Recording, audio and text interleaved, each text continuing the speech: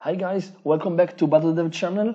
Today we will talk about loop using cursors in SQL Server, and we will explain the concept and we will create a simple example. Cursors are used to loop into data. The first thing to do is to get data and save them into a temporary table. On this data, we will have to loop and to execute some operations. In our example, we will execute a simple select operation. So the first thing to do is to select data. So it gets data into temp table. So we can use an example table that we can find into the AdventureWorks database, and we can use the table, for example, the table the AdventureWorks customer customers. Okay, into this table we have the list of all our customers, and we can select, for example, only three data: the first name, the last name, and the email. Okay, first name, last name, and email address. Okay, and we have to save them into a temporary table, so then we can loop on this data. We save into the table called the list. Okay, after that we have to declare variables used to loop into that data. So declares variables. Okay, we have to declare our three variables. Declare the first name as varchar last name and email. Last name and email. Okay.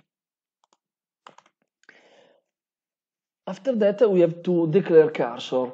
So we have to write declare. We can call it data cursor.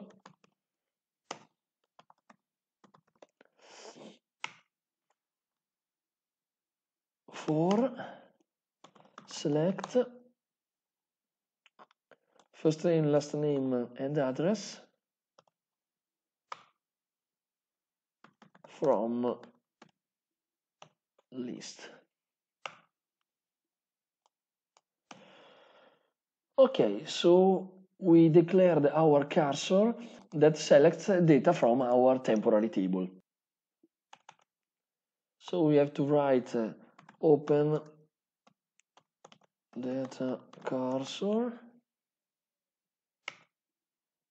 and fetch next from data cursor into our variables. So the first name, the last name, and the email. Then while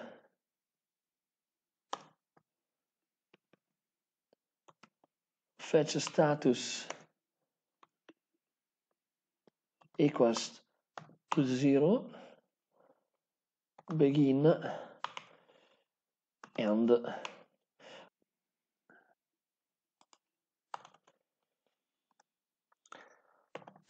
here we have to execute our operation. In this case, in our example, we can execute a very simple operation. For example, a simple select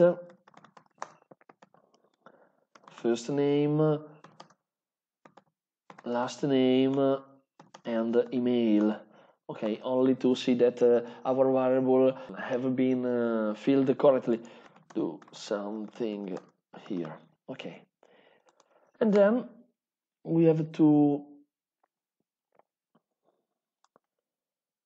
copy this command, our fetch next,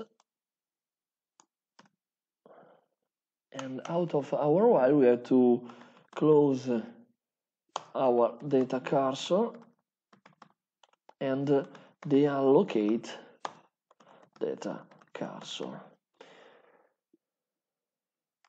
So our example is finished. So the first step is to get data into our temporary table. We have to create our variables.